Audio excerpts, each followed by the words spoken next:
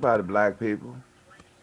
You've been doing the same thing, dogging the gay man, thinking you're getting ahead since Martin Luther King, I guess.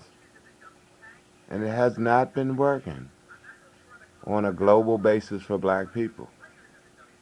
It just hasn't been working, what you've been doing. So if you strengthen your weakness, then everybody will be strong, or at least have good strength to carry on. But when you take out one side, you leave the other side vulnerable, and the middle is just jeopardized. Your strength is your weakness, and your weakness is your strength, whether you know it or not.